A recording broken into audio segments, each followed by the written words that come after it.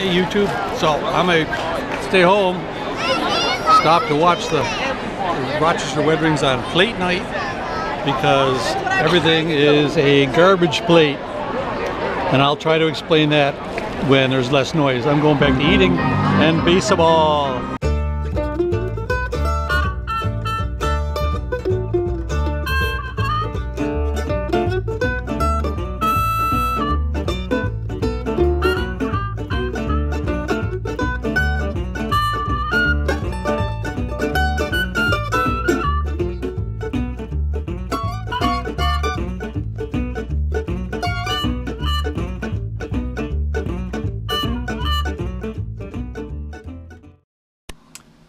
Morning YouTube. Well, while I'm off the road for a couple of weeks with the family, I'm still going to be doing some stuff on the bus. And today I'm adding a backup camera. Not so much about me backing into places, although that'll come in handy, so I don't back right up into a tree anymore. Well, just the leaves. I haven't backed up into a trunk yet.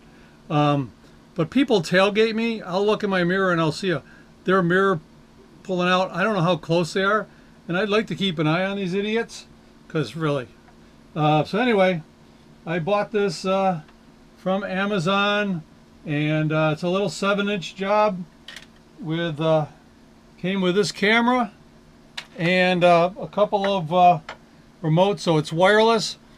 And the what they say to do is wire it into the backup system so that it comes on when whenever I put it in reverse, which for a car would make sense. Because I'm using it as a actual rear view mirror, I'm going to wire it into the running lights, which whenever I turn the bus on, they come on.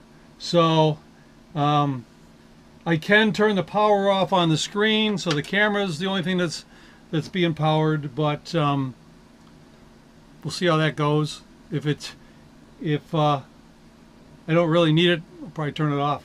So let me take you up front. I'll show you where I'm going to mount this.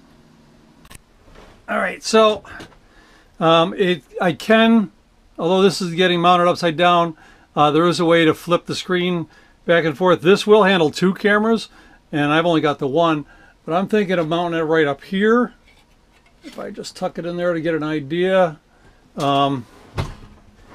It's not going to be in the way of me driving, looking down the road. Okay, it's not in the way of me looking down the road. Not really in the way of the fan. If I move it over here, it's a little bit more. I could put it here, but I sort of want it in front of me when I'm looking at the mirrors.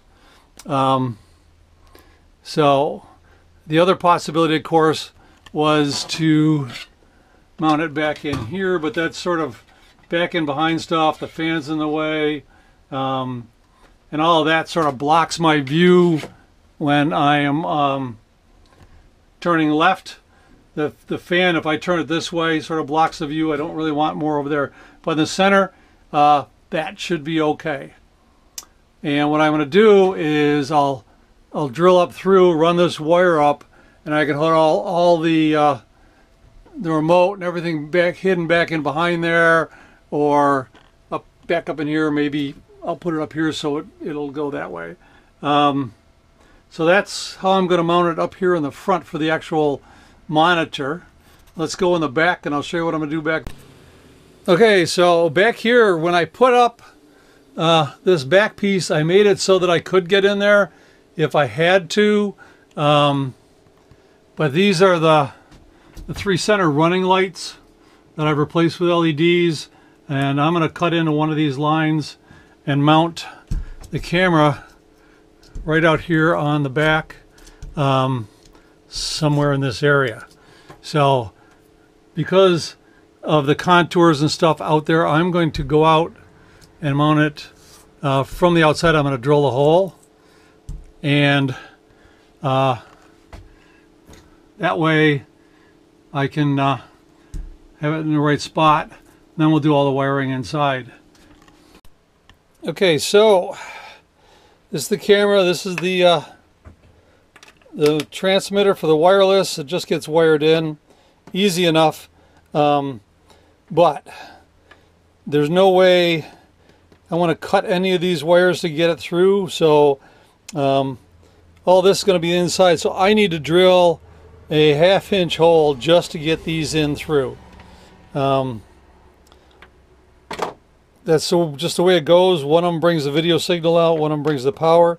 So I'm going to go out there and drill a small pilot hole, and then I'll drill the 1/2 inch hole through, and then we'll feed this inside after I attach the bracket to the side of or to the back of the bus.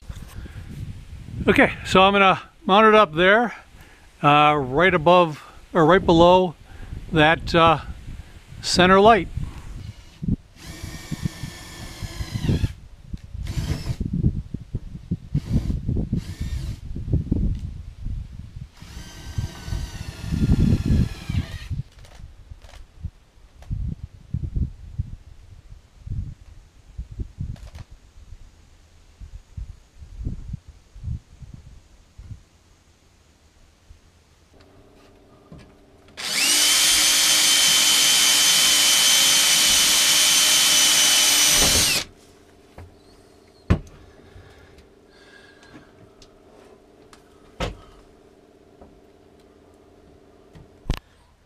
Okay, so up front here I'm doing a little different. This one's got red for power, black for ground, and this blue one would be hooked into the reverse circuit, which should turn that on. By not putting this in, I can just power the thing up, and it should work. This one I only got to drill a smaller hole, but in this instance I am not going to tie into the lights, because of the way I put this bulkhead up in, and this is in the way. I could cut a hole, access hole, but I'm not going to do that at this point.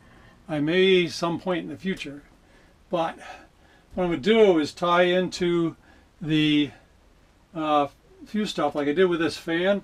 I can run wire down inside here and all the way down through, down in underneath here is the all the electrical stuff. So I could hook it in there, and I'll run just a power line up there, and for ground I can just bring it down here. But the thing I have to also keep in mind is in a future video I'm putting this CB in, and I'm going to mount that right here. So that's going to be tied into the same circuit, which is the other reason to have a dig.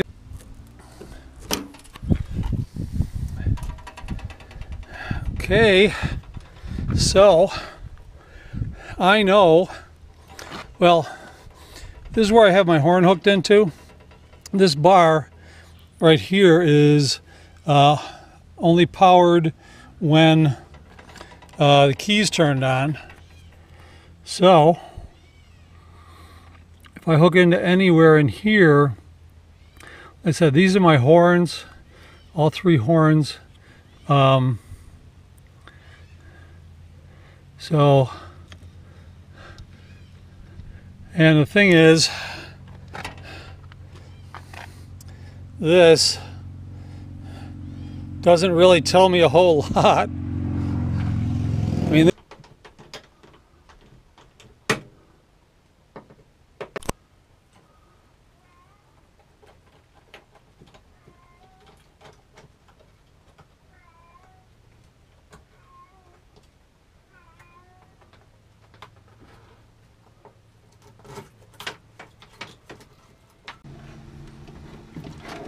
here's the power coming in, here's the power I need to the red line for this, and the red line for the CB. And I am going to cut this CB one off because I don't need the other 2 feet. I'll use part of this.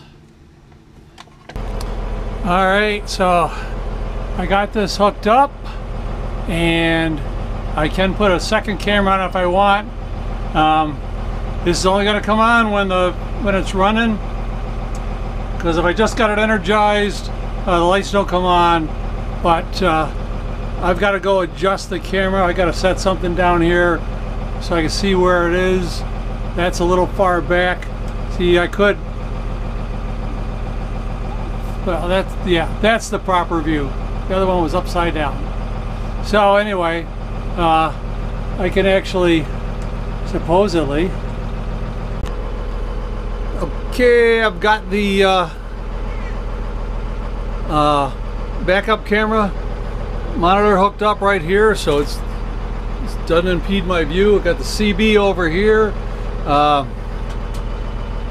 So in this picture, those posts are about 12 feet back. So, and I'm looking down this ladder that's over here in the picture. I don't know if you can see it, but that ladder, the bottom's about 3 feet back.